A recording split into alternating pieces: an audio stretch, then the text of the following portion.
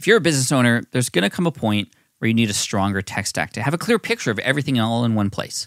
From startup to enterprise, NetSuite is your one-stop solution. Visit netsuite.com/SPI to download their KPI checklist for free and support this podcast too. If you do find yourself buried in manual work or struggling to have a clear picture of your business, you should know 3 numbers: 37,000, 25, and 1. 37,000, that's the number of businesses which have been upgraded to NetSuite by Oracle. 25, NetSuite turns 25 years old this year. That's 25 years of helping businesses do more with less, close their books in days, not weeks, and drive down costs. And the number 1, because your business is one of a kind. So you can get a customized solution for all of your KPIs and one efficient system with one source of truth. Manage risk, get reliable forecasts, and improve margins. Everything you need to grow, all in one place. Right now, download NetSuite's popular KPI checklist designed to give you consistently excellent performance absolutely free at netsuite.com/SPI. That's netsuite.com/SPI to get your own KPI checklist. netsuite.com/SPI. There was once a time when building a website was a massive undertaking and a huge pain, something that you would need to clear your entire schedule for. Well, guess what? Those days are over, and now you can build a professional, sparkling website in just seconds thanks to Hostinger. In fact, I recently did this, and I shared the process on my YouTube channel, and it was absolutely mind-blowing, especially considering it took like days on end previously when I first started building websites. This tool is amazing, and I was using AI to do it. So Hostinger is a top, highly rated global web hosting and website creation brand, right? And all you have to do to build a website is answer 3 questions. Here it is. You enter your brand name, you select the website type, you describe your business, and then you can customize it further with a drag and drop editor. It's literally that simple. I just went through this process. I promise you, it is the easiest way to build a website. And it also offers some AI-driven SEO-friendly copy, an AI logo maker. Plus, they make all this super affordable. It's less than $3 a month, including a free domain name. So create a live website now at hostinger.com/SPI. And listeners of this podcast can enter SPI for 10% off your order and a free domain name. hostinger.com/SPI and use the code SPI for 10% off and a free domain name. It's incredible. Now back to the show. This is the Smart Passive Income Podcast with Pat Flynn, session number 69. You got a friend in me. You got a friend in me. Welcome to the Smart Passive Income Podcast, where it's all about working hard now so you can sit back and reap the benefits later. And now your host, who learned how to fold laundry by watching YouTube, Pat Flynn. Job searches can feel like they're taking forever, a real slog. So stop searching and just match with Indeed. So ditch the busy work, use Indeed for scheduling, screening, messaging, so you can connect with candidates faster. Leveraging over 140 million qualifications and preferences every day, Indeed's matching engine is constantly learning from your preferences, so the more you use Indeed, the better it gets.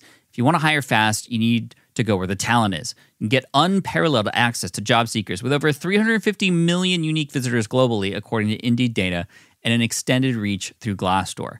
I love how adaptable Indeed is as well, whether you're hiring one person or you need lots for a scalable project, like hiring platform that lets you schedule and interview hundreds of candidates in one day. Like there's no other one that you would want to use. So join more than 3.5 million businesses worldwide that use Indeed to hire great talent fast. And listeners of this show get a $75 sponsored job credit to get your jobs more visibility at Indeed.com/SmartPassive. Just go to Indeed.com/SmartPassive right now and support our show by saying you heard about Indeed on this podcast. Indeed.com/SmartPassive. Terms and conditions apply. You need to hire, you need Indeed. If you're at a desk a lot like I am, it is really important to move around and increase circulation as much as possible. And a sit/stand desk can be a massive game changer. If you haven't tried one before, this offer from Uplift is for you. Plus, you can support the show at the same time. Visit upliftdesk.com/SPI for 5% off your order. Uplift Desk is the place to go. There are so many customization options, plus free 30-day returns, free shipping, free accessories with every desk. And did I mention the industry-leading 15-year warranty? It's no wonder they've been Wirecutter's pick for 6 years in a row. Plus, they offer a great range of ergonomic chairs and storage systems if you want to give your whole workspace a makeover. They even have an augmented reality feature so you can see what your new desk will look like in your space using your phone. I mean, they even make a height-adjustable conference table that doubles as a regulation-sized ping pong table. These folks have really thought of it all. And if you want to build the workstation of your dreams, I highly recommend checking them out. Just go to upliftdesk.com/SPI for 5% off your order. That's upliftdesk.com/SPI to get 5% off your entire order. Hey, what's up? This is Pat Flynn, and welcome to session 69 of the SPI podcast. So happy as always to be bringing you another show today. Just a really quick thank you to those of you who messaged me on Twitter after the last session number 68. I had a blast just reading all of those tweets about it. It was just hilarious. Some people laughed. Some people even got a little bit upset at me, not in like a, really aggressive way, but just, ha ha ha, that was funny type of way. And if you're not exactly sure what I'm talking about, well, then I guess you got to listen to episode 68. And this brings me right into exactly what we're going to talk about in today's episode, and that is building buzz. How do you build buzz for something that you're coming out with soon, or something that maybe you have already that you really want people to pay attention to? When you build buzz for something, you're creating anticipation. You're getting people excited about something that's to come, and that's when you get people to want more. That's when you get them to do things like keep refreshing your page just to see if what you said was coming out yet or has come out yet, which is something that actually happened to me on my site the other day, and I'll tell you about that in just a second. But if you build buzz and you execute correctly, the results can be amazing. When you build buzz for something, you're doing the work beforehand so that when you come out with whatever it is that you're coming out with, you do the launch or publish or whatever, things start to happen and roll on their own because you've done the hard work already. And of course, as you're launching and publishing, you can do things to keep that buzz going and keep it spreading. Get people who didn't know about whatever it is that you have to realize what they've been missing out on. And these are the things we're going to talk about today. Now, the first thing you have to realize about buzz is that it's started by you, it's created by you, but it really is fueled and generated by other people. Other people fuel it. People are the engine behind buzz, other people. Buzz is a term used sort of in word-of-mouth marketing, which today doesn't mean just from person to person in person, but also, person to person or person to persons, plural, on platforms like blogs and social media, news, email lists, and all the things we should be paying attention to already if you're doing business online. So the good news is that we have all the tools available to create buzz already. But as we all know, tools need to be used correctly in order for them to work for us. Now, another important distinction to consider before we move on is the difference between buzz and hype. On the surface, they might be considered the same thing. Creating buzz for something, creating hype for something, getting people excited. But the main difference between buzz and hype is what people are getting excited for, or actually how and why people are getting excited. To me, hype, the noun, let's look at the dictionary definition of it really quick. So, hype, noun, two definitions. First one, extravagant or intensive publicity or promotion.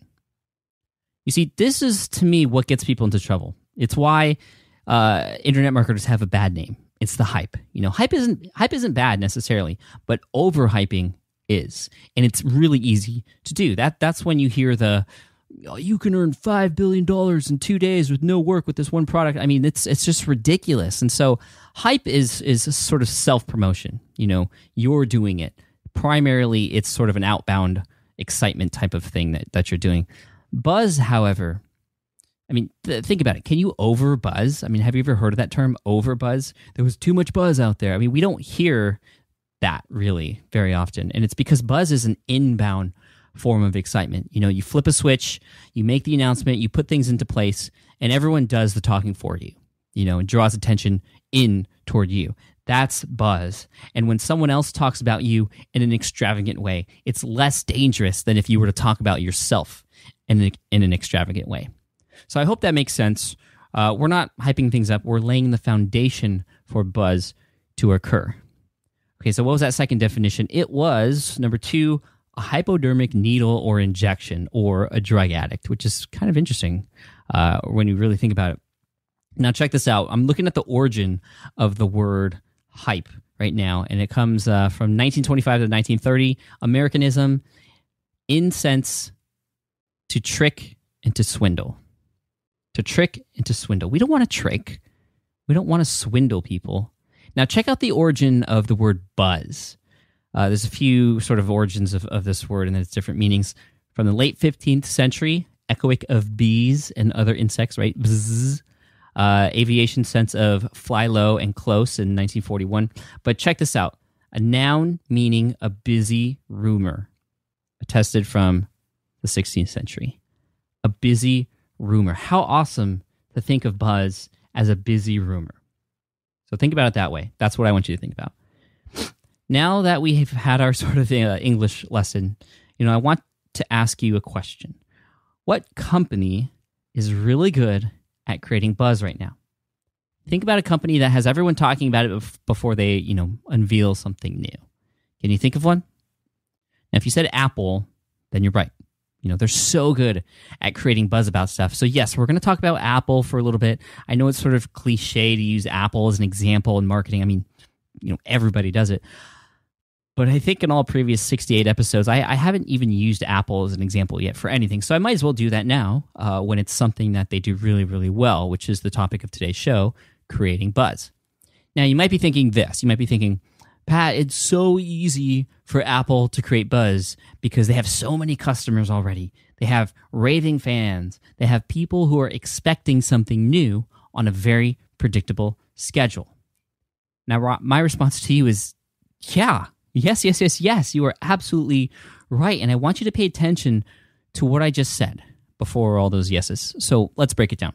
First part, it's so easy because they have so many customers already.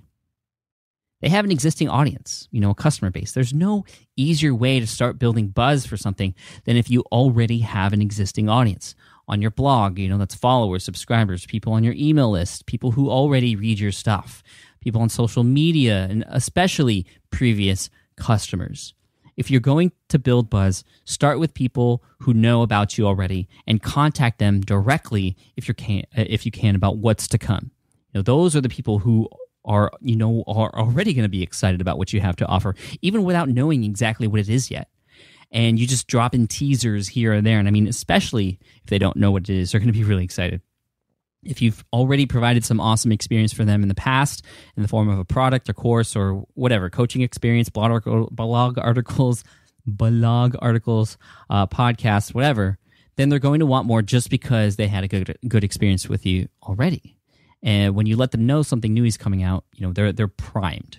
They're primed. Okay, so the next part of what I had previously said, raving fans. Apple just doesn't have a customer base. They've built a culture of raving fans. People who when they hear something new is coming out, the new iPhone or new this or that or whatever, they're going to talk about it. And they're not going to stop. They're going to blog about it, tweet about it, Facebook about it, just talk about it over lunch and dinner. They're gonna bother people with how much they're excited about this. They're gonna dream about whatever it is. So if you can get raving fans, then you're money, and we could talk a whole episode about obtaining raving fans and how to get that. But we'll save that one for later because that's a really interesting and important topic that I want to leave on its own podcast. Now, don't worry if you don't need all of this. You don't need a customer base, although it helps. You don't need raving fans. Of course, it helps. If you're just getting started and you don't have an existing customer base or don't have raving fans yet, don't worry. I'm just sharing why it's so easy for Apple right now, and that this is, of course, something you can shoot for. So we'll talk about stuff for those of you who have really are just starting from scratch in just a second, but I want to continue. So we talked about, they already have customers, they have raving fans. Next, people who are expecting something new. Expectation is the backbone behind building buzz. It's when people expect something new, something that may potentially change the game or improve their lives. That's when buzz happens. So the trick is creating that expectation. And for Apple specifically, people expect Apple to create new things, new version of whatever. And just in general, and each time there's massive amounts of buzz. If you can create something in your business that people can expect, something, maybe a line of products and new ones come out here and there, or a series of something. For instance, I do the income report, and that builds buzz every month because people expect it, and it's something new. They know what's coming, but they don't know exactly what it's going to be like yet. That's what I do. And right now, I'm in the middle of this thing called the Niche Site Duel, Part 2, and I'll get into that later in this session. Maybe, I'm just throwing this out there, maybe you're an Amazon fiction writer, and you're creating a sense of a series of books, sort of like episodes of a show or parts of a movie, then, that's creating something people can look forward to, especially if you leave everyone hanging at the end of one of the previous books, sort of like, Back to the Future. In part one, Doc Brown came back, loaded up Mr. Fusion with beer and banana peels, and then he and Marty and Jennifer flew off to whoever, nobody knows, but, it said to be continued. That built a whole bunch of buzz for part two. In part two of Back to the Future, Doc got zapped back into who knows where until a car pulls up right then and there, hands Marty a letter from the past, from none other than Doc Brown, who is in the Wild Wild West. I mean, crazy, right? Now you want to go see what the heck's going on there. And so that builds buzz for movie number 3. I mean, gosh, you all know I'm a Back to the Future freak, right? Anyway, when you get people to expect something new, something that's coming out later, they're going to generate buzz about it. But again, Apple's been doing this for a while, so they have that working to their advantage because it's just sort of part of what they do already. And the last part of what I said earlier is that it's on a very predictable schedule. So when people know what date something is going to happen, not only will people anticipate that specific date and get excited about it, but you have a specific schedule you can follow leading up to that launch date. You can better drop hints and generate excitement leading up to that date. Apple almost predictably comes out with new stuff each year. During their Apple keynote presentations, there's a website dedicated to telling you whether or not it's actually a good time to buy specific Apple products based on when they can predict the next models coming out. Now, that website is if you go to buyersguide.macrumors.com. And it's crazy, right? There's an entire website dedicated to Mac rumors. I mean, if you don't think buzz is important, busy rumors, just see what kind of excitement this stuff gives people. I mean, entire blogs dedicated to buzz. I mean, that's awesome. Of course, that's Apple, and we're not Apple. So what can we do to create buzz? How do we create buzz if we don't have a huge customer base? Or maybe you're selling something or coming out with something brand new, so you don't have that customer base. Maybe you've just recently started, but you have something worth buzzing about, but nobody else knows about it yet. The truth is, this is the truth. If you have something awesome, if you have something that is helpful for people, that is worth talking about, then if you just build it, you're going to lose. Right? You probably thought I was going to say something else, but if you just build it, you're going to lose. You can't just build it. You have to market to. If you just build it, they're not going to come unless you get it in front of people, and in front of the right people too. But you don't have any people, you say, or you have a small group of people. Well, if you have a small group of people or followers already, or maybe a small existing customer base, they are everything to you. They should be everything to you. Love them. Get them excited. I mean, have you ever heard of this thing called your first 1,000 true fans? I mean, maybe you haven't, but what you want to do is understand and try to get your first 1,000 true fans. And if you're not there yet, get your first 100 or even 10. These are people the names of. Find your true fans and get them to become ambassadors. Get them involved. You don't need very many people to make things happen. But whether you have people of your own or not, you're going to need to find more. And the way to do that is to put yourself onto platforms where people already exist, where people are already looking for something you have to offer. You actually have to market and do the work in order to build buzz. Now, most people build and hope and then nothing happens. That's why they fail. Now, let me play an audio clip for you that was from a previous episode about a guy who was a nobody before, who didn't just sit back and build something and just wait. He went out there and made things happen. Now, you may recognize his voice. Let me play it for you. The approach I took is very similar to what's echoed in an article called 1,000 True Fans by Kevin Kelly, who is the founding editor of Wired magazine. I chose the least crowded channel, i.e. in-person meeting, as opposed to phone or email, to connect with people who are thought leaders in specific audiences, specific blogs, etc., by going to events like South by Southwest Interactive, Blog World Expo, and so on. And I never hard sold the book. What I mean by that is just shouting louder or trying to do a better job of selling in a very mechanized way is not the best way to find a fit for your content, if we're talking about content. My general approach was, because I knew no one, is I would sit in on a session, listen to panelists on topics that interested me, then approach the moderator of the panel and give them 10 seconds on who I was and ask them who they thought I might get along with, who was attending the event, whether as a speaker or an attendee. And then I would meet person after person, approaching things very similarly, and ask each person, is there anyone else you think I should meet while I'm here?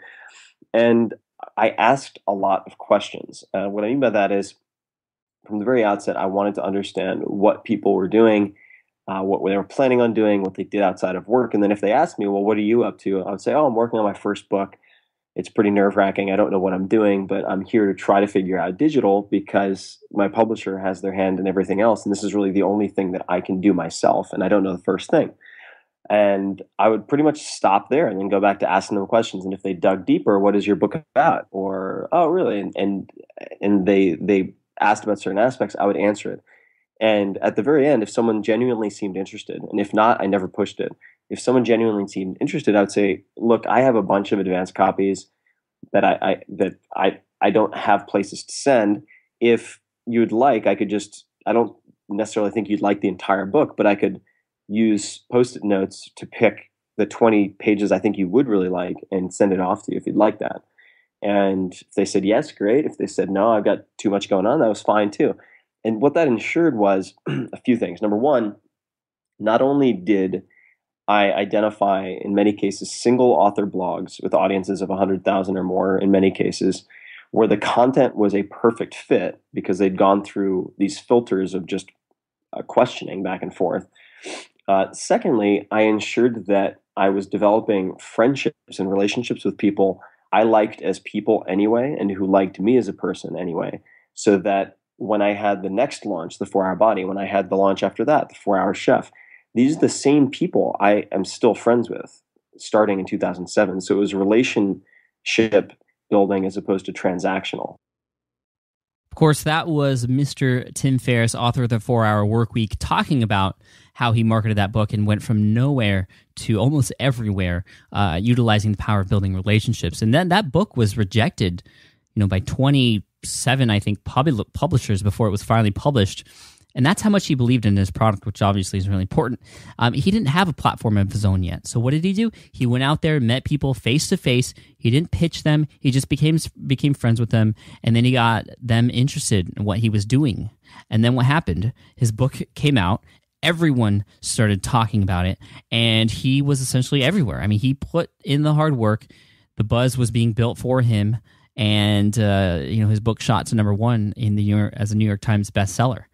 So that's the first strategy. I mean, we're going to go over a number of various strategies for building buzz. Some may be better for you than others, but what Mr. Tim Ferriss did, I would say, is probably the best thing you can do. It's not always the easiest, but meeting people in person at conferences, at meetups, becoming friends, getting them interested in what you're up to, of course, is letting them know about what you're doing and asking them for help.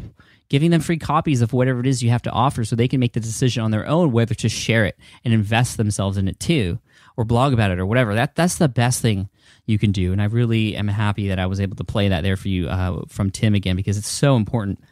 Now, if you can't meet in person, not everyone can. The next best thing is to make friends online with people who will hopefully share the same audience as your target audience.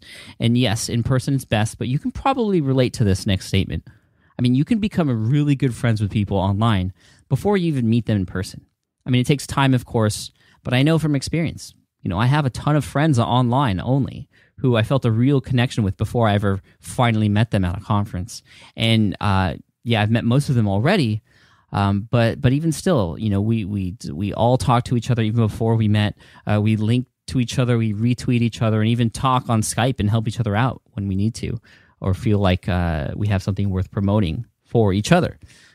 It's great. I mean, if you have a group of close friends and you're coming out with something, then let them know about it way ahead of time. Talk to them like you would normally talk to them, and talk to them about how excited you are. Even get them involved. That's something I love to do, especially in my mastermind groups.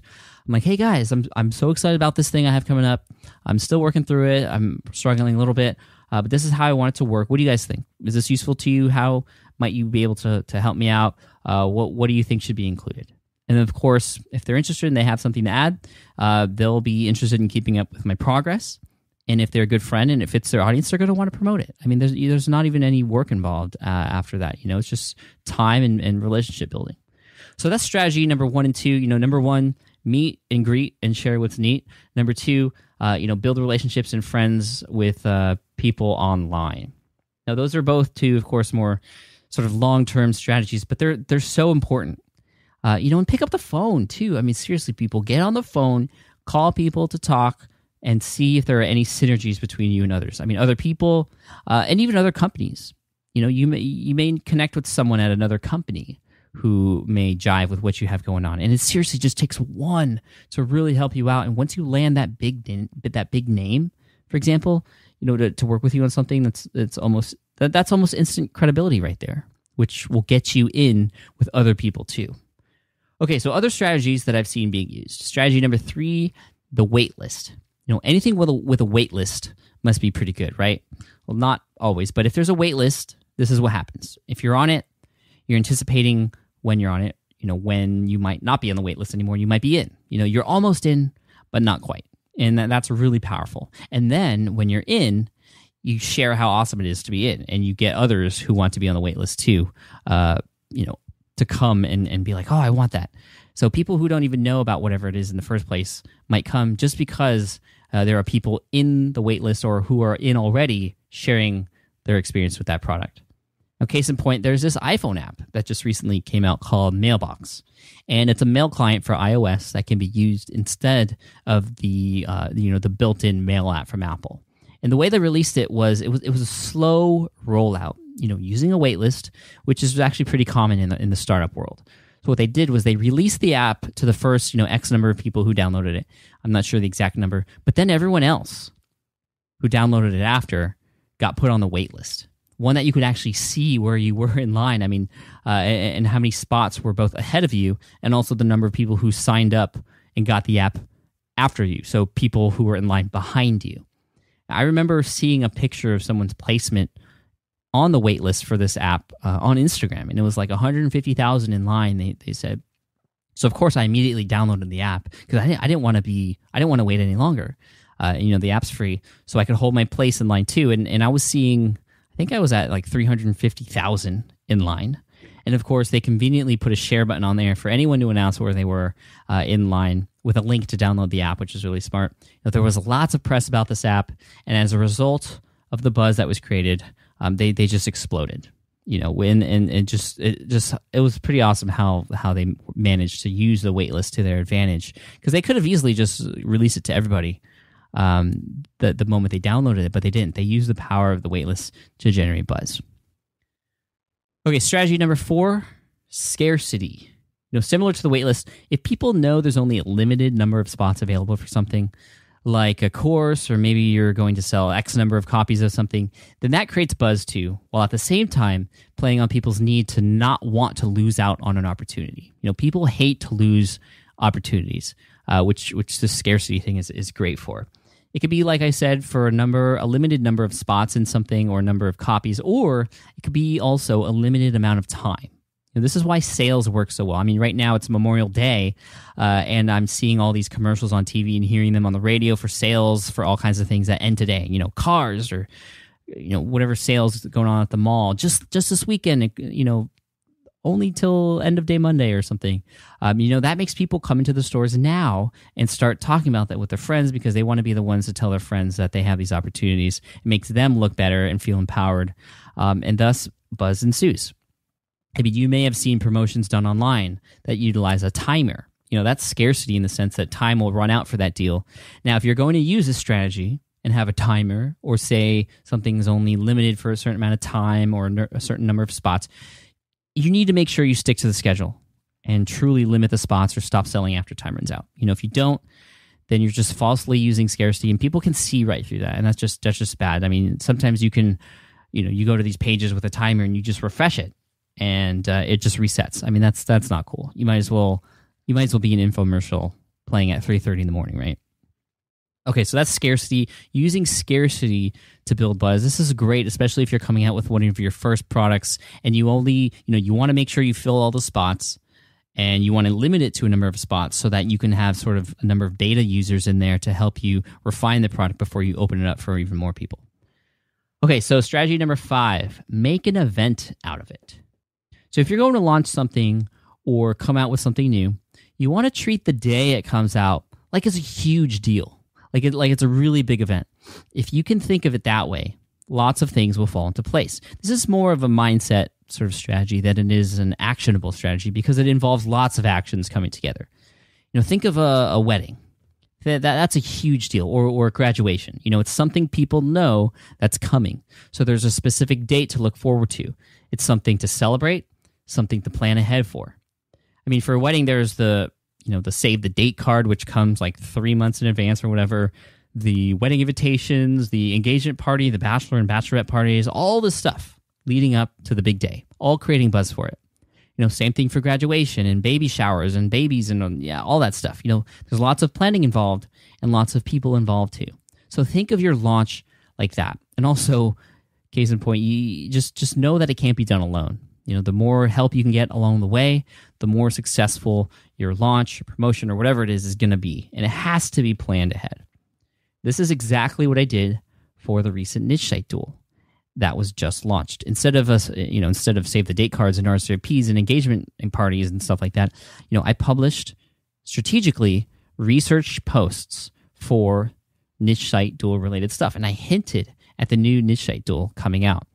Then I mentioned the date of when it was going to launch, and I got people involved to let me know that they were in. And in one single post, I had over 1,000 comments within 24 hours from people who were essentially, quote, RSVPing to join me. And you know what? So many people last Wednesday, when I said that the niche site duel was going to launch, they were like emailing me and sending me tweets. Where's your post? Where's your post? I keep hitting refresh. F5 on my keyboard's wearing out. It was just so awesome to see that there was so much buzz for this thing that I was promoting or coming out with. And it wasn't even a product. It was just a series of posts that's coming out, or an experiment or case study that's happening. So you see, I sort of drip fed little pieces leading up to the big event here and there. First, through a number of research posts and podcast sessions I did talking about things like keyword research and search engine optimization. I used big names like Neil Patel and other ones that people knew, Spencer Hawes, which added to the flair, of course. Do the same thing. Do the same thing. If you're going to launch something before the day of your big event or launch, share interviews or pieces of what you're going to be launching for free, with your audience, and make it worth incredible value. And just give it away for free. It's only going to help you spread the word and generate word of mouth buzz so that when you do launch, things will happen on their own because people are already expecting it and waiting for it. Again, just make a huge event out of it. Okay, strategy number 6, create a series. So leading up to the event can be pretty confusing for some. How do you do it? How do you lead up to your event that you're creating? One way I like to think about it is by creating a series. This is very common. It sort of goes along the themes of the whole product launch formula thing that you may have heard of before. What it is a series of typically videos or something of high value that comes out sequentially over time that build onto each other. And then finally the event happens at the end, of like the culmination of it all. And the purpose of the series is to, again, build buzz and anticipation for the event that's to come. I just mentioned the Niche Site Duel 2.0 thing that I'm doing right now. It was about the span of 2 weeks that I sort of prepared for this and included I started by including a rather controversial video interview with Alex Becker about SEO to start. And that wasn't by accident. That was on purpose. I knew it was going to start to get people talking and interested in what was going on. Then it was a couple of podcast sessions, a post here and there, and then another interview, all within 2 or 3 days apart from each other. They each added a different flavor to the mix. Nothing was repeated.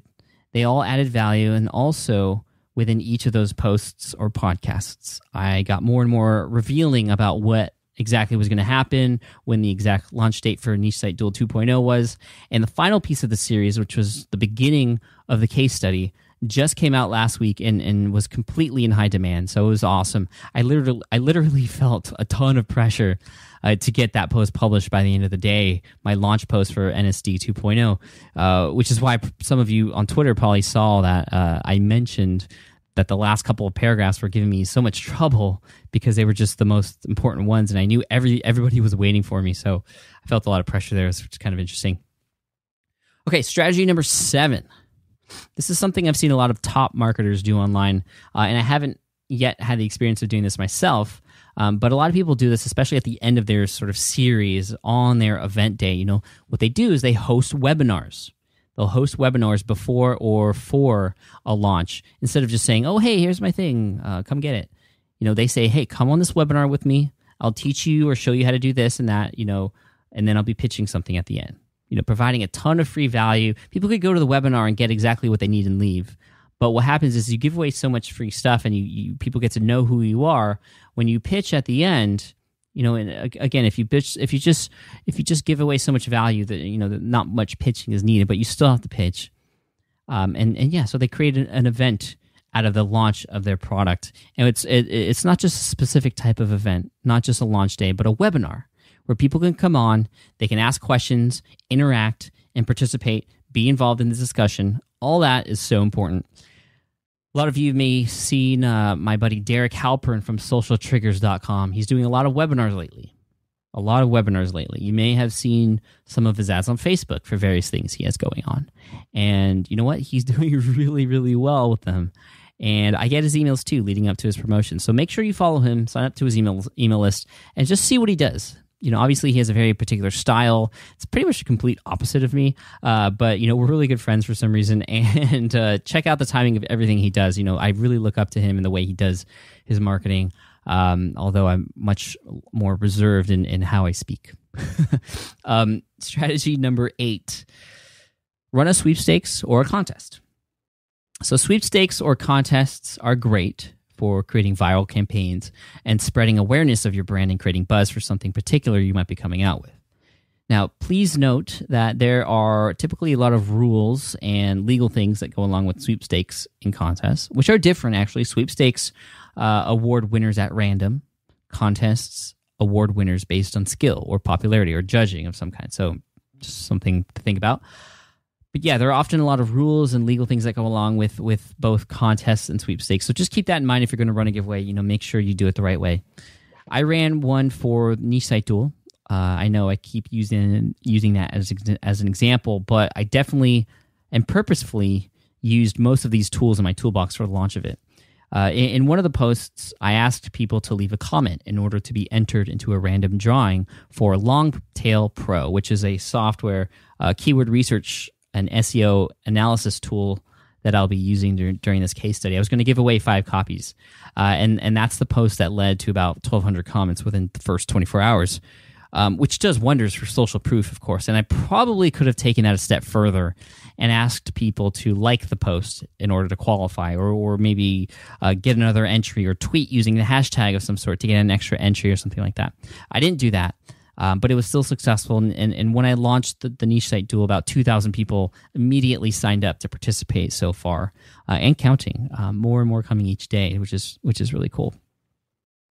In the future, I'm definitely going to make use of social media a lot better when it comes to contests and sweepstakes, so just keep that in mind. I know Jeremy from shoemoney.com, he used to use Twitter really, really well for creating viral campaigns. I can't remember exactly where or what. I think he created some sort of post talking about how he did that. I'll try to find it. And if I do, I'll put it on the show notes, smartpassiveincome.com/session69. It shares how he utilized Twitter for some of his viral campaigns. I don't know if it's still around. It was about 4 or 5 years ago I read into that. He was one of the first to really do some interesting things on Twitter. And lastly, let's talk about strategy number 9, which is get testimonials. You know, I sort of mentioned this before, but not really. Before you launch, give it away, whatever it is you have, give it away to a few key people and get them to say something great about it, you know, if you can. If you can, get it done on video too. It's just much more real and personable that way. You know, and the bigger name the person has, as in the more popular they are, the more they're going to connect with your target audience, and the more of an impact that video or testimonial will make, and the more buzz it's going to make. So this is something you can share before you launch with everybody, or even after you launch, or as you launch, you know, or you can just keep it on your sales page. But, you know, the more great testimonials you can get, the better. having someone else talk about how good your product is much, much more powerful than anything you could ever say on your own. So think about any sort of video game or how about a movie that's not quite out yet. You start to get hit with a series of trailers. It's a series.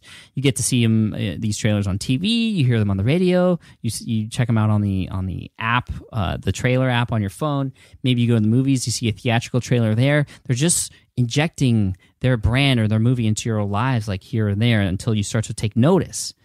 And you'll notice that on those trailers or in magazines, when you see promos for these movies, you'll see quotes from famous magazines. They're testimonials. Rolling Stone says, "It can't get any better than this." People magazine says, "Breathtaking." I mean, that's my favorite one. Seriously, you can look at any sort of thing that comes out on a certain date, something with millions of dollars in advertising behind it, and just see what they do. And the beauty of it is that we can do a lot of the same things as them, just in the online world. And in the online world, and especially in the niche that you're serving, it's definitely going to cost much less. And it may not even cost you anything at all. Movies that come out, books, presidential debates, new electronic devices or video game systems, new piece of software, the new Air Jordans or the new Nike Air Mags, Google goggles or Glass or whatever it's called, pay attention. Actually, pay attention to Google Glass right now.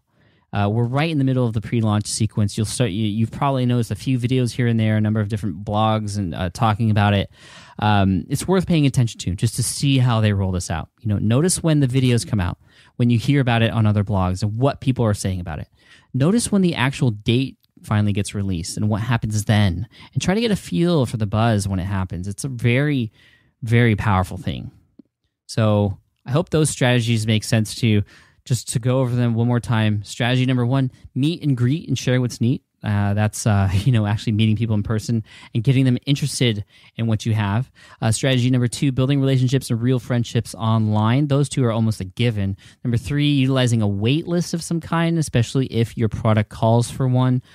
Strategy number 4, scarcity.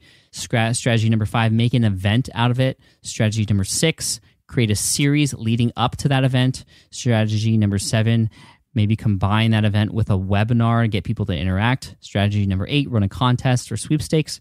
And lastly, strategy number 9, get testimonials. I wish I could go into each and every one of these on their own, and each and every one of these could probably make its own podcast episode. Actually, we have a couple on webinars already, so go back in time, listen to the one with Lewis House. I can't remember the exact number right now, but I'll put that in the show notes. It's a great one on webinars. And yeah, dude, just like I really hope this session resonated with you, because buzz is so powerful, and these are strategies that you can take with you to infinity and beyond. And if you get what I just did there, let me know on Twitter at Pat Flynn.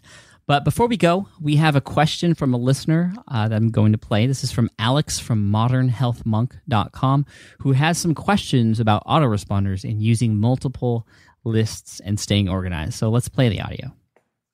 Hey, Pat. This is Alex from modernhealthmonk.com. And I just have a quick question on autoresponders. I'm in the health niche, and I have a number of autoresponders, like for weight loss or different health problems. And I also have a main list autoresponder. I'm just wondering how to kind of use autoresponders effectively without spamming my audience, and still pre-programming those so that they're delivering value just months and months ahead of time, and it's hands off for me. But again, without spamming people, because I have multiple lists, and some people they double opt in on multiple lists, so sometimes they're getting a weight loss message, and then they're getting a normal list message, and then, if I notify them of a really new epic post that I think they should read, then they maybe you're getting 3 a week, and that's, for me, if I were getting 3 a week from one list, I'd unsubscribe. So I'm just wondering, if you notify people of new posts, or how you would use multiple autoresponders. Thanks a lot. Appreciate it. Hey, Alex, thanks for your question. I really love that you said adding value to your readers and subscribers, because that's exactly what you want to do, always. And so you've got the first step already. This just shows me that whatever you send to your subscribers, whether it's through an autoresponder or through your broadcast, it's going to be useful. And that is, of course, the main thing. So you've already shown that you've got your head on straight when it comes to email lists. When it comes to using multiple lists, which that's a really smart thing to do. Separating parts of your audience within your lists so you can hit them specifically with stuff that's tailored just for them. But one thing to keep in mind is that generally, at least this is the way it is for most email software, and this is the case for Aweber, which is what I use. I'm not sure what you use, Alex, but a lot of them do this. If you have a single person across multiple lists, maybe one person signed up to your main list, and then also someone to your weight loss list, and then someone to your cardio list, or whatever you have. If you send one broadcast out to all of your lists, I know a lot of people worry that they're going to get that email 3 times if they're on 3 different lists. But I know Aweber has this thing called automatic deduplicating, which is awesome. And that makes sure that if you send a broadcast to all of your lists together, each person should only get that email 1 time, even if they're on every single list. So just make sure your email service provider does that. If you're on Aweber, that's you don't have to worry. Now, one thing I like to do to keep things organized a little is to keep Monday and Tuesday open only for broadcast emails to everyone. And these could be any days of the week that you want, but I have specifically Monday and Tuesday only for broadcast emails, and then the rest of the week only for autoresponders. So this really helps me make sure that, okay, today's Monday, nobody's getting any other emails from me today, so if I send a broadcast out, it's the only one they're going to get. Personally, I think, and it depends on every audience that's out there, of course, but personally, I think if you send 2 emails per week on opposite sides of the week, that's going to be okay, especially if, like you said, Alex, you're going to always be providing value. Now, you might even do it so that every Wednesday is weight loss, and Thursday is another list, and Friday is another one. Again, just to make sure that you're not hitting people twice in a single day. But I think if you set the expectations up front, when people sign up for a new list, okay, you're going to get another set of emails here if you sign up here, and you just happen to place them on different days than the other ones, then you should be totally good. Totally good. So hopefully that helps. I have a couple of other email resources and autoresponder things I'll put into the show notes. Again, that's smartpassiveincome.com/session69. And thanks again, Alex, for your question. If you have a question, if you're a listener out there and you have a question you'd like to send me and possibly get on the show, go to speakpipe.com/PatFlynn, PatFlynn. And I look forward to hearing from you. So thank you all so much for your attention today. Again, show notes and links and resources available at smartpassiveincome.com/session69. And look out for more Niche Site Duel posts coming up. At this point in the recording, I'm pretty sure I found my target keyword. I've done keyword research for a few days now. Struggling at the beginning, wasn't finding anything, but I think I found the one I'm going to use. It's a little competitive. We'll see. I might stumble upon one that's a little more open, but we'll see. And I'm still going to conduct research just in case. But I can't wait to share it with you. So look out for that soon. Please, if you have just a second, please leave the SPI podcast an honest rating in iTunes if you haven't already. It really helps with the rankings and the popularity of the show. We're currently up to 839 5-star ratings, which is awesome, and I would love yours there too, even if it's a 1-star rating. If it's honest, it's all I care about. I want to improve if you feel like I need to, and I know I do. Now, if you're looking for speakers for your event, this is a new announcement I've never done before. If you're looking for speakers for your event, maybe in 2014, hit me up on the contact form at patflynn.me, and I look forward to seeing or speaking to all of you in session number 70. All right, have a good one. All the best to you. Cheers and bye. Thanks for listening to the Smart Passive Income Podcast at www.smartpassiveincome.com.